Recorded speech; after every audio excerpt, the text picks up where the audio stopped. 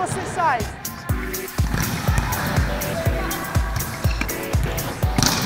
Second ball lower. I want a nice high pass. The Volleyball Centre of Excellence is a full-time training environment for Australian-based athletes. We're looking at their individual technical skill development to get them to the point where they can take contracts overseas or play full-time at the NCAA.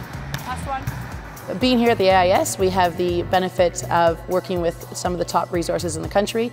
We work with sports science professionals, nutritionists and physiologists, as well as strength and conditioning. We have access to resources we've never had access to before. Work your way into a top spin so that at the end of 4 or 5 minutes, we're hitting at a decent speed. For coaches, it's a professional development opportunity. We have in-residence coaching programs where coaches can come and do some coaching alongside the national team coaches and work with our Centre of Excellence athletes. Nice high toss, down ball to your partner. There are a number of benefits for athletes at the Centre of Excellence, including increased touches on the ball and being able to go to gym and recovery and just improve overall.